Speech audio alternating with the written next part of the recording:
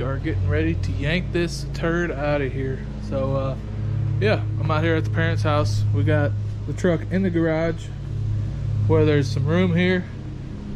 We are gonna get some fluids out of this thing. We are gonna get basically all the stuff out of the way to pull this engine and trans out today. Like I said, we gotta be extra careful because it was freshly painted, but we gotta get the bumper, the grille, the headlights, core support out of there, and the hood. I think I'm gonna keep the fenders in there, and then I gotta get some stuff taken off and get sent to powder coating. But the goal is today get this TBI out of here. So here we go. Let's get started.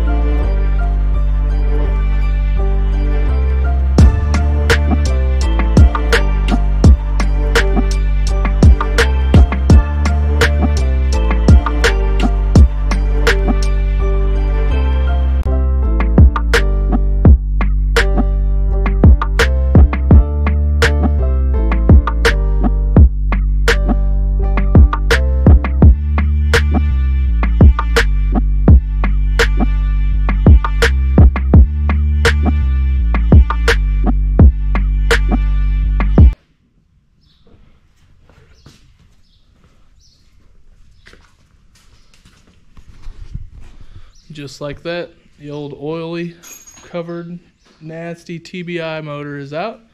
And yeah, we can start getting the frame cleaned up, which it isn't really horrible. I've seen a lot worse. Of course, probably just power wash it off. And yeah, swap out some fuel lines, clean up this wiring harness. A lot of this will be removed, of course, because the LS swap. So a lot of it will be removed, and what's not removed will be cleaned up and re-loomed, because it looks like a lot of this loom just came off of here. But yeah, we're gonna get a probably pull this thing outside, get it as clean as we possibly can, and yeah, go from there. But the engine is out. Now it's time to put the LS engine in there. I got the heads torqued on this morning. I'll probably end up making 2 different videos, I hope. Hopefully there's enough, but I gotta get the trunnion upgrade done and get the push rods in and everything torqued down, and I mean the engine's basically ready too, so hopefully we can get that done and going. That is the goal. And then I guess the next plan of action is to get some of this dirty stuff, nasty stuff out to powder coat. I haven't really decided if I want to get that cleaned up and powder coated. I mean, all that stuff's just gonna go black. I think that stuff might be powder coated just because it's easier and it'll look better and last longer. But this here core support, I'm not thinking I'm gonna disassemble it all the way to powder coat it, because anything rubber, anything plastic, anything of that nature has to go. So I mean, you're talking all these little guys for your grill to go in. So every single grill bolt's gonna have to be, you'll have to get all new plastics for it, and I think that'll just be too much. So I think a good power washing, a good cleaning, and I think a good painting, that'll be more than fine.